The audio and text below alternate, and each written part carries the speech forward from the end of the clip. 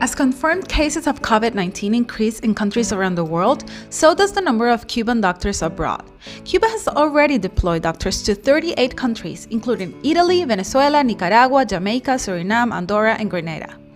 The medical brigade was created in 2005 by Fidel Castro and has been recognized throughout the world for its excellence and efficiency. An example is its highly skilled and immediate support to local health providers who were understaffed, underfunded, and overwhelmed by the scale and severity of the Ebola outbreak. And it works like this. Doctors receive a payment to cover their living costs in the mission country while continue to collect their salary in Cuba. The rest of the money raised is used so the future doctors could receive free education and Cubans free healthcare. But only countries that can afford it are charged. All these years, Cuba has sent doctors in humanitarian missions to developing countries for free. Washington, however, seems not to understand the concepts of human solidarity or cooperation and has stepped up its campaign to discredit the Cuban doctors. From the moment we're born in this country, we receive an education based on humane principles. The principle of solidarity and internationalism is at the forefront of that. This isn't about politics or ideology, it's about humanity.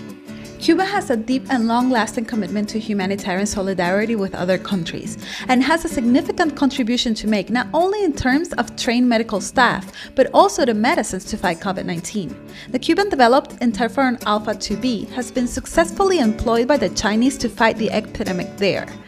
However, Cuba's ability to confront the pandemic is impaired by severe sanctions that have escalated under the Trump administration. To continue to sanction Cuba during this crisis and making it more difficult for them to fight the virus home and abroad is just beyond comprehension. Instead of being a good neighbor and playing a lead role in promoting cooperation and solidarity that such dangerous moments for humanity demands, the US chooses just the opposite, to continue its hostile policy towards Cuba, Venezuela, and other countries. Our enemy is the virus, not a specific country. We're all in this together, and that includes Cuba. Médicos sin bomba.